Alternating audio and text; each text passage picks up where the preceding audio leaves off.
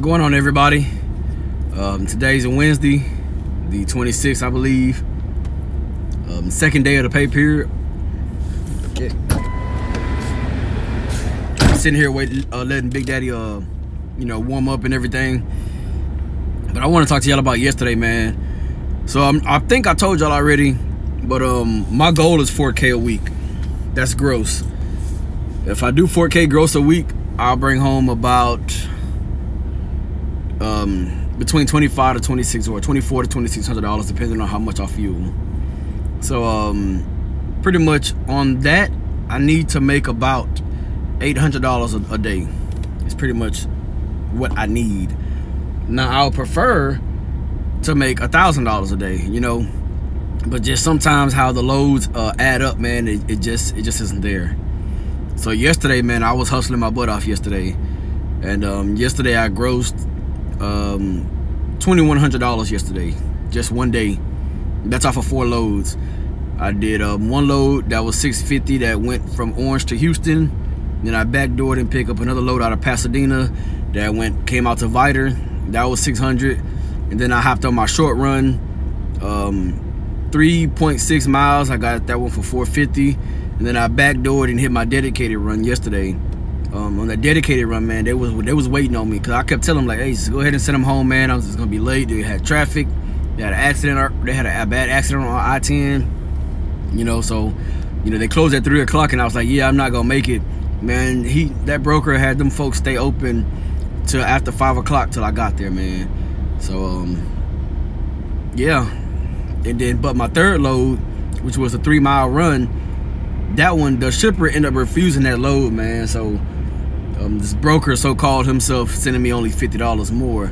So I'm like, yeah, I gotta get on his ass today, because that's an insult. I don't play that. Oh, so yeah, man, we was hustling yesterday. I could actually take it easy, but I'm not going to, obviously. Obviously the name of the game is to make the most money that I can. All right, sorry about that, man. I had a phone call come in, but I'm pretty much sitting here at the receiver of the dedicated run that I pulled for this one broker. And can't sit in your truck. You gotta be inside. They have like a little driver's lounge, which is where I'm sitting at now. Y'all can't really see, but in that little crack right here, you can see the forklift, and my trailer is actually right there, Big Daddy, So yeah, man, like I said, we was hustling our butts off yesterday. I did get in touch with that broker who tried to send me $50. And I just pretty much told him straight up. I said, look here, I said, once I hit a dock, that load is delivered. And because that receiver just refused that load, I had to get out of that dock and then go drive the miles back and deliver that load.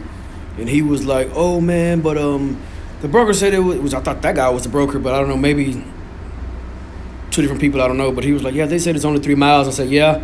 I said, but I don't charge by the mile, I charge by the work that I do. I said, I wasn't even charging you mileage. I said, whenever I do that, it's definitely not no $50. I told him straight up, I said, I took that as an insult. So he was like, what you looking for? I said, that's $150 right there. Anytime I have to do a second stop or a double dock or whatever, that's automatically $150 added on top, and that's not even including the mileage. And I said, I'm not charging you I'm not charging you for 3 miles. So he was like, oh, well, I'll see what we can do, but I can't make any guarantees. And so I told him straight up, I said, look here, man, I said, this isn't the first time that y'all tried to play me. I said, this is technically your second strike. I'm not a 3-strike person, so if we can't get this resolved, I said, not the company itself, but me personally, I will no longer run your freight. That's just me personally. And the reason I said that is because that particular broker's loads, their loads be on the load board all day. Like, their loads don't move. So I've hauled 3 loads. The loads that I've seen of theirs, I've hauled it for them, And it was one load I was trying to haul for them. Negotiated $650, which is pretty much what I run for. From Beaumont to Houston or Beaumont to Baytown, whatever. I typically run that for $650. If I'm desperate, I'll run it for $600. But that's typically what I run for. And we negotiated on a $650 rate, and he transferred me to some lady who was like, yeah, the best I can do is $500. I said, well, the guy already negotiated $650. I don't understand why you're trying to tell me $500. Yeah, I don't know. The best we can do is $500. I said, okay, so it's fine. Don't worry about it, And I didn't run that low for them. So that was strike 1. And then with this bull crap they tried to pull to only pay me $50, nah, I wasn't finna accept that. So yeah, we got that situated. So as far as yesterday, my yesterday's gross was $2,200 for this pay period. Yesterday was the first day of the pay period. Today is Wednesday.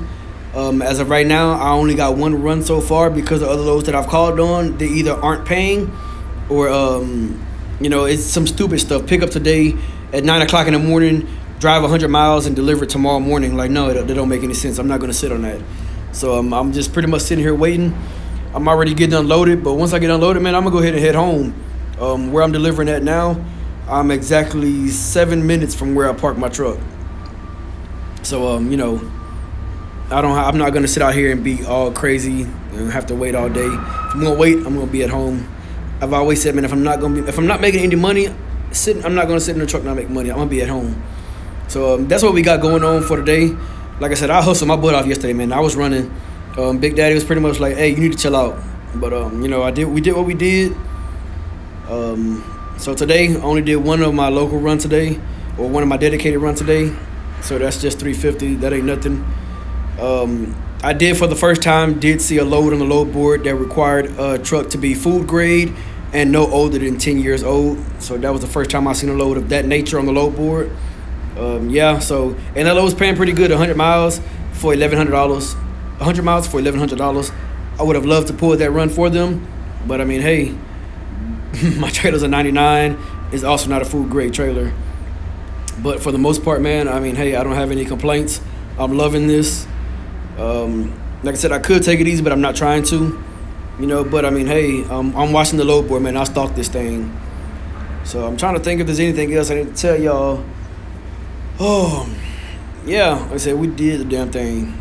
So for the first run was $650, second run was $600, third run was $600, and the last run was $350. That's what I did yesterday. And then today I got up and did this little short run. Like I said, it's only a short run. Loaded miles is supposed to be like 5 miles. In reality, it's like 8.5 or 9 miles because there's construction. So you got the exit you're supposed to take to get here.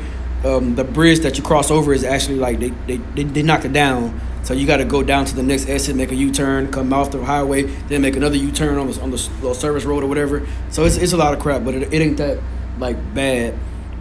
So yeah, that's pretty much all it is, man. That's what we got going on.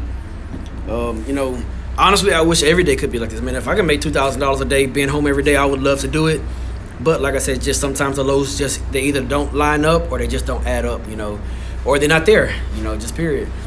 Like I've stated before, trying to pull out of Beaumont strictly without having the deadhead in Houston, I don't have many options, But I mean, hey, I work with what I have. If I woke up one day and there was not one load coming out of Beaumont, then yeah, I did head to Baytown or Houston, LaPorte, whatever, and we would go from there. Honestly, that was my original plan when I first started driving Big Daddy this year, was to just deadhead in Houston every day. But like I said, I've made decent money just being out of Beaumont, man. It is what it is. So yeah, man, that's what it is, man. I hustle, man. I know, so I may make it seem like I take it easy on myself, or but I mean, like I said, man, if the loads aren't there, they're not there. But if they're there and I can run it, hey, I'm gonna book them, man, and I'm gonna get them done. And like I said, I try to run smart, not hard. So that's pretty much how we got it going down. If you have any questions or concerns, man, you can drop them in the comment section below.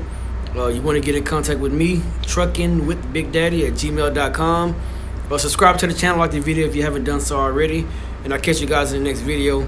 But I will leave a side note to you guys, man. What I'm doing as far as self-dispatching myself, I wish every driver out there that's an owner-up or planning to be an owner-up got to experience this, man, because this right here is amazing. It's now been 4 people that I've spoken to at my company that when they find out I'm home every night, they're in shock. They're like, "You're home every night?" I say, "Yeah, I'm home every night, off on the weekends." That's how I run it. I don't have no, "Oh, well, we need you to make a certain amount of money, for you to be leased on to our company." I don't have to worry about any of that, And another side note, they allow you to bring a day cab over here. So with what I'm doing, I'm heading to the auction on February 15th, just putting that out there.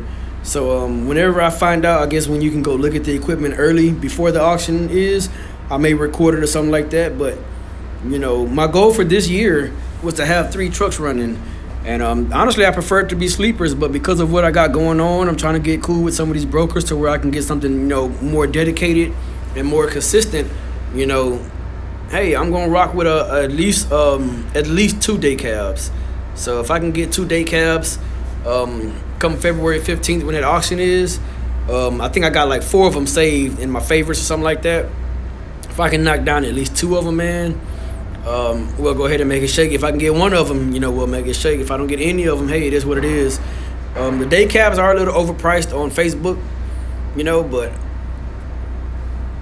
I would prefer to get them on Facebook, just being honest with you. If I can speak to the person that's either last drove it or the person that last owned it, you know, where I can get more service records or just a rundown, you know, if it's something you got to pay attention to. You know, when you go buy something from the auction, it's pretty much what you see is what you get. You know, some of them, if they have paperwork, they'll have it up there, but a lot of them won't have the paperwork on it. So, yeah, man, that's my little giblets for you guys, man. We're out here. Not out here, but we out here in Beaumont between Houston, man. That's pretty much how I run, man. I'm loving it. Once again, I'm not trying to find my freedom, man. I've already found it, man. Just putting it out there. But like I said, hey, y'all know the spiel. Do the YouTube stuff. I'll catch you guys in the next video.